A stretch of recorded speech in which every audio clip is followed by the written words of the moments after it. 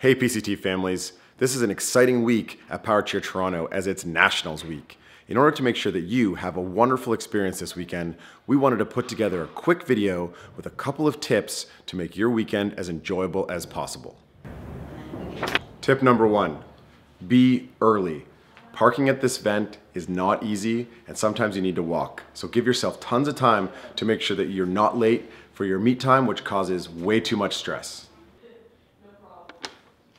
Tip number 2, if you haven't purchased your bracelets ahead of time, we highly recommend you bring cash for this event.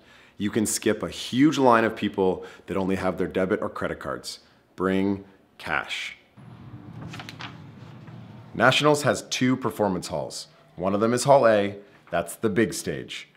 The other one is Hall C, that's the smaller stage. Make sure you know if your athlete is performing in Hall A or in Hall C. They might be in different halls both days, so double check the schedule because you don't want to miss their performance. Awards. At Nationals, awards take place in the theater.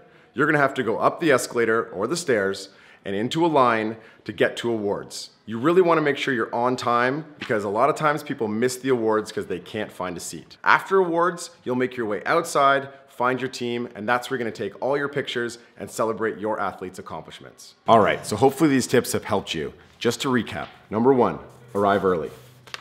Number 2, if you haven't already bought your bracelets, bring cash. Number 3, know which hall you're in. Hall A, the big hall, Hall C, the smaller hall. You don't want to miss your athlete. And finally, for awards, you need to make your way upstairs and get in line. Leave yourself plenty of time because you don't want to get left without a seat. This weekend can be so much fun. It can also be a little bit stressful for your athletes. So make sure you're prepared and go into it looking to have a great time. Good luck to all of you and we'll see you all in Niagara Falls. Boom!